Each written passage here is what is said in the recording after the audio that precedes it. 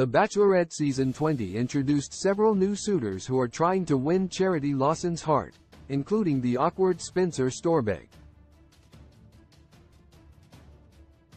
With an all-new group of men set to meet Charity and win her love, anticipation over seeing who would make the best first impression was almost as high as the excitement over finding out who would make the worst one. Charity was excited about her journey, but understood from the start that some men wouldn't be her type.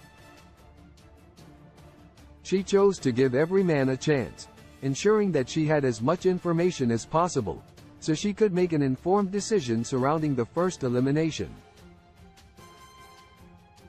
While viewers are abuzz about many of the guys who are vying for Charity's affection, the hype surrounding Spencer isn't the kind that's looked forward to.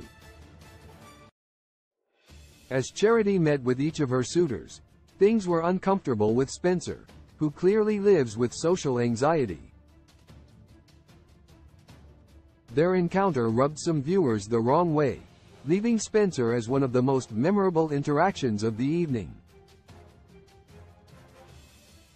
While the reasoning behind his memorability isn't the most pleasant, Spencer definitely made an impression on Charity and Bachelor Nation.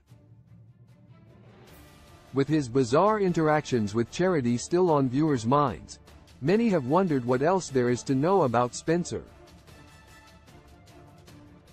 Spencer Storbeck has a young son. Spencer spoke to Charity after their initial meeting, hoping to make a better second impression. He took a moment alone with Charity to chat, and shared a bit about himself to the new Bachelorette. While sharing more about his career and life with Charity, he let her know that he has a young son. Charity was gracious, explaining that if their relationship continued and their connection grew, she would be happy to meet his son one day. Though little is known about Spencer's past, including his son, the fact that he mentioned it to Charity was a nice moment of vulnerability for the awkward contestant. Spencer is a regional director of a huge corporation according to Spencer's LinkedIn. He currently works as the sales director of the sleep division at Panthera Dental.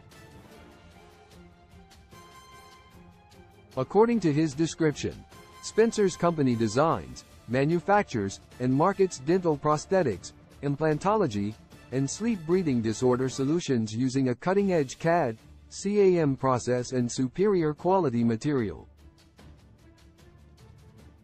The exact specifics of Spencer's job functionality isn't touched on within his LinkedIn description, but he does seem to have come from a successful background in sales.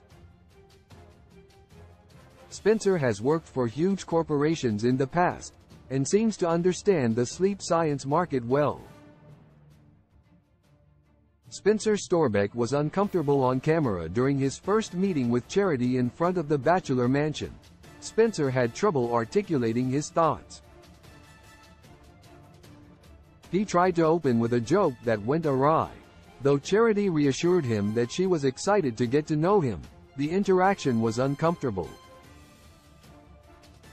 It's possible that the high pressure surrounding making an incredible first impression made Spencer nervous, and the added stress of dealing with reality TV cameras for the first time made things worse.